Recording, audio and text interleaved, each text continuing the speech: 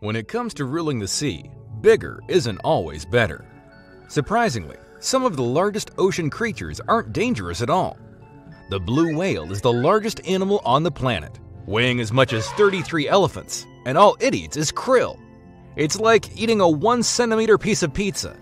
And the whale shark, despite its menacing name and 40-foot length, only eats plankton and small fish. So, what does it really take to be at the top of the ocean's food chain? Specialized hunting skills, a ferocious appetite, and few, if any, natural predators.